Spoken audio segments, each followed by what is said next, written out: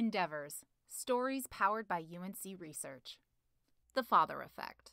Shauna Cooper has spent over a decade studying Black fathers and their roles in child development.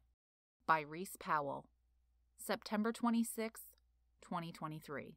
For communities across the nation, the 2012 killing of 17-year-old Trayvon Martin sparked a national conversation. It was not the first, nor the last, time a Black teenager would die unjustly. In response, an online petition called for the persecution of the man who killed Martin, a member of the Neighborhood Community Watch. It received 2.2 million signatures. Even then, President Obama publicly responded to Martin's death, saying, "If I had a son, he'd look like Trayvon." At the time, Shauna Cooper was logging hours of interviews with Black fathers for an ongoing project on their social experiences. Several had already mentioned their struggles and increased stress around discussing racism-related events with their children, and Martin's death was bringing all those feelings to the forefront. In 2023, these reflections remain relevant for many Black fathers. Before you even open your mouth, there are people out there who are forming judgments about you, and you need to be aware of that, one father told Cooper. I think so many of our kids, if they get that awareness, it's through something negative. A developmental psychologist, Cooper has examined parenting and families for over 20 years. Since 2009, she has conducted several research studies on father engagement and involvement. At the time, most studies in the field either focused primarily on mothers or provided limited perspectives on father involvement, particularly in studies of Black families. Where were studies reflecting the experiences of fathers? And more importantly, why were they being left out of the equation? Cooper began talking to them. Many reported that people rarely asked about their parenting choices. Black fathers are aware of the stereotype that surrounds them, she shares. They understand that teachers often reach out to mothers instead of fathers. But many are adamant that the narrative of an absent or uninvolved father does not apply to them. As a UNC Chapel Hill psychology professor, Cooper studies the role of Black fathers in child development. She finds the teen years a unique time for parents, one often filled with increased family and peer conflict, awareness of societal issues, exposure to social media, and identity formation. But during this time, there are also opportunities for parents to provide critical support for their adolescents as they navigate the social world. Finding challenge in the change.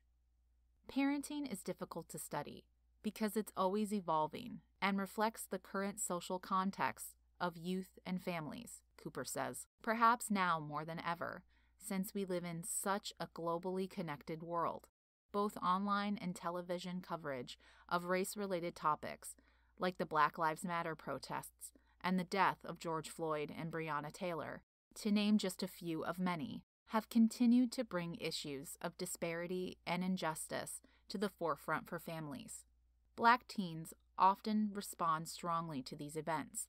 Previous studies suggest that their exposure to negative stereotypes and racial discrimination can lead to lower academic achievement and self-esteem and poorer well-being, including an increase in suicide and suicidal ideation. Fathers articulated that media portrayals of African American children and adolescents were overwhelmingly negative, and that these depictions were often inconsistent with their own experiences and observations, Cooper writes in her studies on fathers' race-related concerns for adolescents. Many of Cooper's projects focus on how Black fathers discuss race and culture as their children shift in their teens. She finds that dads who experience racism have a strong desire to shield their children from its negative impacts, provide them with tools and strategies to cope, and strengthen and preserve community and family life. This work also suggests that children of Black fathers with strong support networks experience more positive outcomes. Additionally, Some of her research suggests that Black dads recognize the different experiences of their sons and daughters, particularly within school contexts. They want to teach their daughters about healthy relationships and dating, self-esteem and identity, and academic success as a tool to break down race and gender-related barriers. With their sons, they focus more on risk avoidance, personal safety, and being a role model and guide. I think it needs to be more visible that we do love them, one of Cooper's study participants shares when talking about parenting sons. It's important to connect with them emotionally, spending time with them, playing sports, doing whatever. Defining the differences for dads. Cooper and her research partners have developed a robust methodology. In addition to earlier qualitative interviews and longitudinal studies, she has an ongoing survey of about 1,500 fathers from across the U.S. that focuses on parenting practices, stressors, social support, and other family interactions. With studies of this range and magnitude, the data adds up quickly. To keep the data organized and relevant, one of the methods that Cooper and her team use is a profile-oriented approach, which examines variation in parenting practices. They employ a statistical model that groups each piece of data, or father, into a subset of fathers that have similar characteristics. These groups are determined by the statistical model itself and are based on characteristics such as parenting style or tactics. Parents often use multiple parenting practices at once, Cooper explains. If a parent says, "You can't go hang out with friends without me knowing because I care about you and want you to be safe," that's both parental monitoring and communicative support. Our research approaches and methods account for the multiple messages that parents communicate with their children. Her findings show that while mothers' and fathers' parenting practices are largely similar, there are a few variations. Some of them can be explained by gender socialization, others as a result of the natural development of family systems. For example, if a child has a disagreement with one parent, they may reach out to the other to discuss the event or receive support. This push and pull affects the family dynamic and leads to a difference of parenting styles within the unit. We found that fathers' engagement is directly related to positive outcomes for youth, particularly Black youth, in some ways that we don't see for mothers, Cooper says. Searching for solidarity. Research partnerships remain at the core of Cooper's work.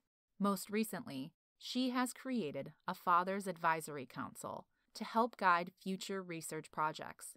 Engaging fathers in the research process ensures that their perspectives and experiences are reflected in our studies, she says. The team includes Reuben Watson, Director of Foundation Giving for Communities in Schools, and Atreus Good, President and CEO of the Youth Mentoring Collaborative. Watson writes children's books focused on multicultural perspectives, and Good strives to promote youth development through high-quality mentoring. The playbook for fatherhood remains unwritten, Watson says. Countless fathers seek a community, a fraternity, where they can exchange best practices, share life's lessons, and connect. I'm sincerely grateful to Shauna for her contributions. One of Cooper's most powerful observations is the need for additional spaces that fathers can turn to for support about parenting.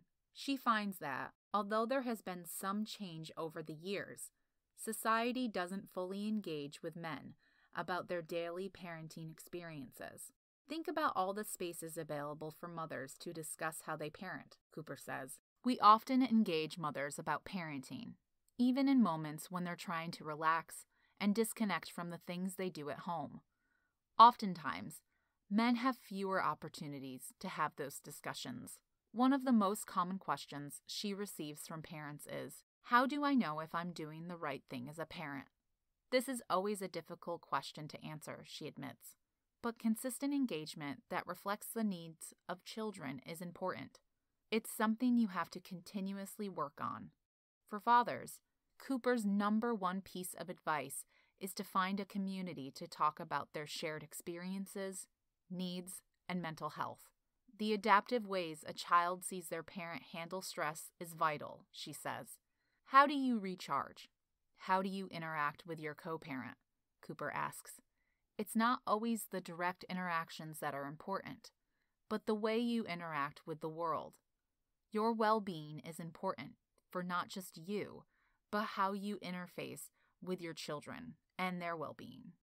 Shauna Cooper is a professor and director of the Strengths, Assets, and Resilience STAR lab in the Department of Psychology and Neurosciences within the UNC College of Arts and Sciences, and a member of the Carolina Consortium on Human Development within the FPG Child Development Institute. Reuben Watson is the Director of Foundation Giving for Communities in Schools and a children's book author.